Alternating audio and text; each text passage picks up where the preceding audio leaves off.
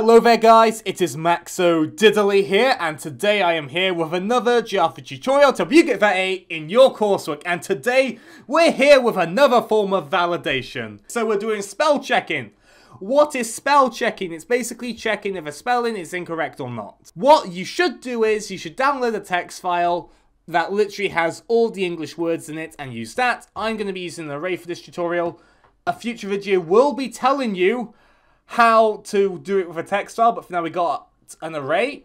So we just got a few words just to prove that this works. As you can see, full stop is its own words, by the way, because full stops are special. This is the input of the user. It is a string. This is our dictionary, as you might want to say. So let's get right into the code. So the first method we're going to make is going to be public static boolean spell check. And we're going to take in string input and string array dick. That's right, guys. We're taking in dick as a value. Obviously, if you put in my dick, it'll return an error because it's too big. Bad jokes aside, didn't say it wasn't true though.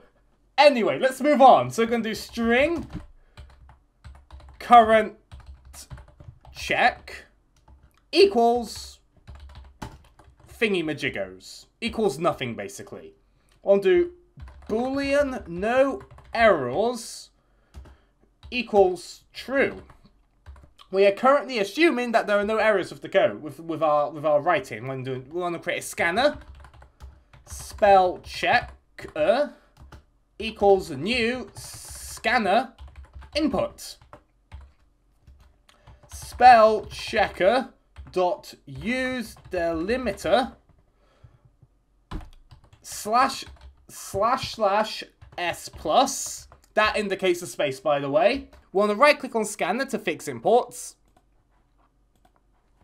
Now we're going to create a while loop, and we're going to pre-call some methods, and then we're going to create them. So I'll do while spell checker dot has next. This might seem really familiar with our file handling videos, and you would be correct, because we're using similar things to search through our string as you would do with a file.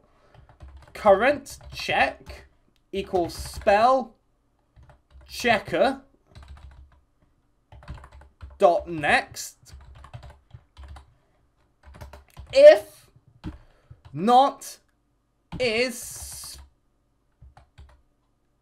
special. I can't spell for a moment. Current check. Give me a moment. If not check word current check. I need to put dick in there.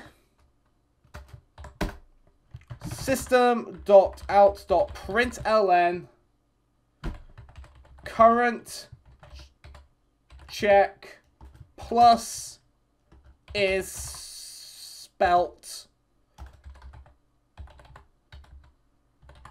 incorrectly. No errors equals false. Now you might be like, okay Max, what the hell's going on here? Well, firstly, I misspelt current check where we're meant to be calling the words current check. So I apologize greatly for that. So, okay, I made a bit of an issue. I put 2 U's in them instead of 1. And what I'm just going to do is I'm going to copy and paste and put them over because, yeah. Because I'm a muppet and I can't even spell. So now that we've put in our variables correctly, we still have 2 methods here which are red, and we're going to create them now. So we're going to do public static boolean is special string input. Then we'll do pattern equals pattern dot compile. Then we want to copy and paste this pattern code. It's not hard to remember, so you could actually remember this if you wanted to, but you have no need to, as you don't need it for the exam, and you won't need to memorize it for coursework. Pattern dot case insensitive, semicolon, matcher, match equals pattern dot matcher input. And make sure input is the same as your input as your string variable which you pass into. Return match dot find. Want to right click on matcher and click fix imports. Right. Now we need to make our check words method. So we're going to do public static boolean check word string input and string array dic. We need to pass in the dictionary because we're actually going to do a spell check. We'll do boolean valid equals false, int length equals dic.length. I like to just say, guys, if you pass in a dic that's too big, it will return with an error as it's too big to handle. But, you know, that's only for the very big ones, which are quite rare, luckily. But I have one, obviously. That aside, int I equals 0, while not valid, and I less than length. So we're going to continue looping through this loop while there's still array elements that we haven't checked in the array. If input dot trim dot equals ignore case dic I. This is quite a big thing, guys. Valid equals true I plus plus. Underneath here, we want to do return valid and put a semicolon behind I plus plus.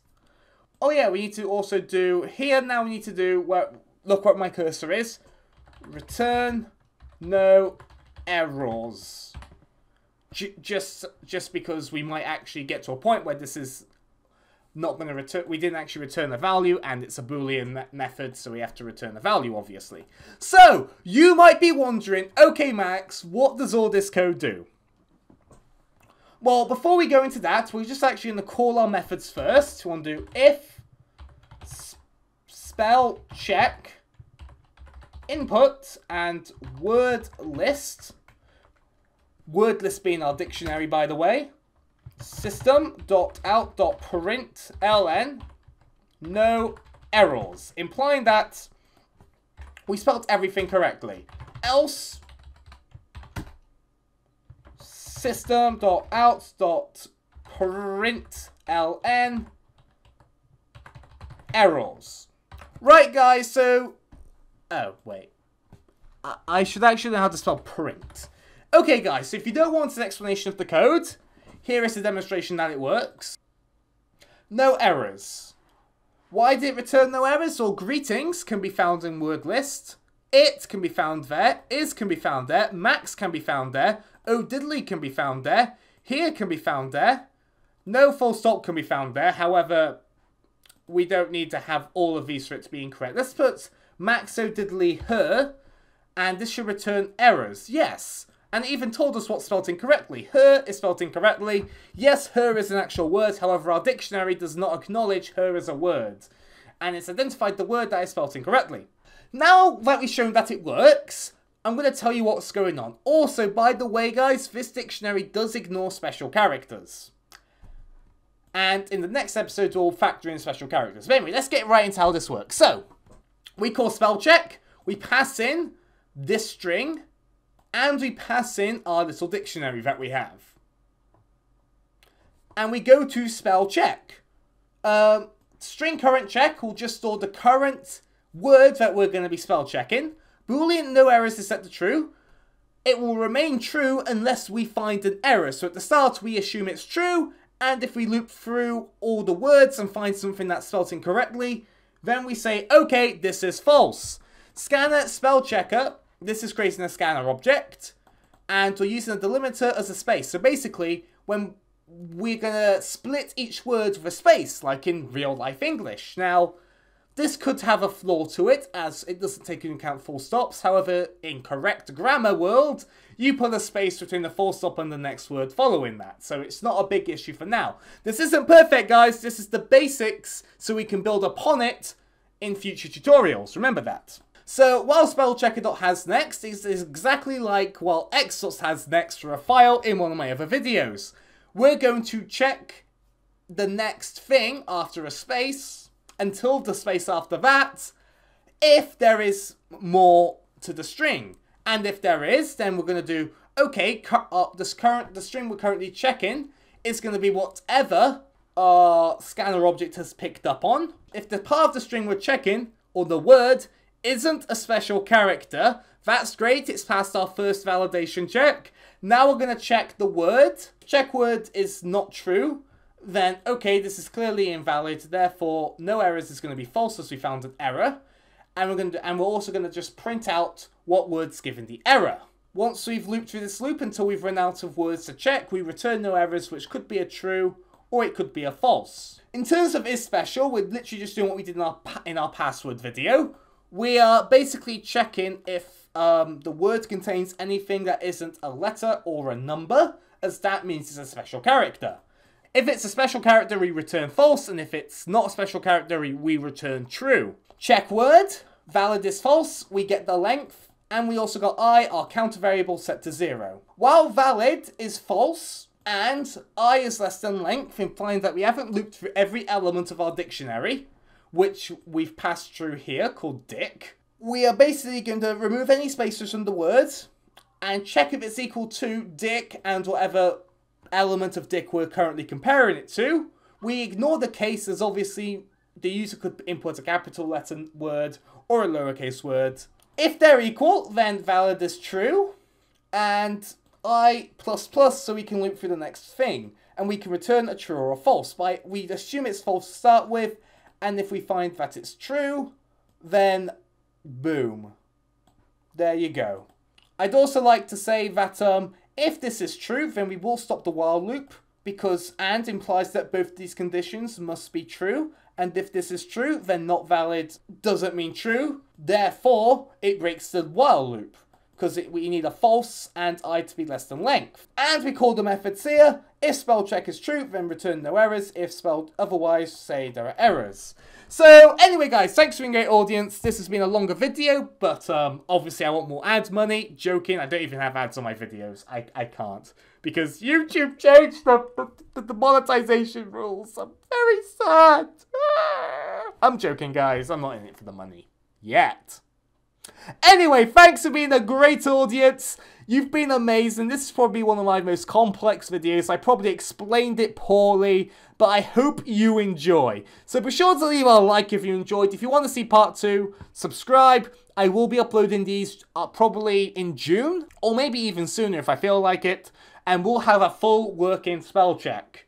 Anyway, guys, thanks for being a great audience. Also, thanks for the amazing support. We have grown so much this month. Like, it's been a really good month for us. So let's keep it up, guys. Come on. Let's get to 1,000 by this summer. I believe we can do it. I know I'm being optimistic, but I also have cryptocurrencies. You can see where the optimism comes from. Anyway, guys, thanks for being a beautiful audience. I'll see you next time. Adios.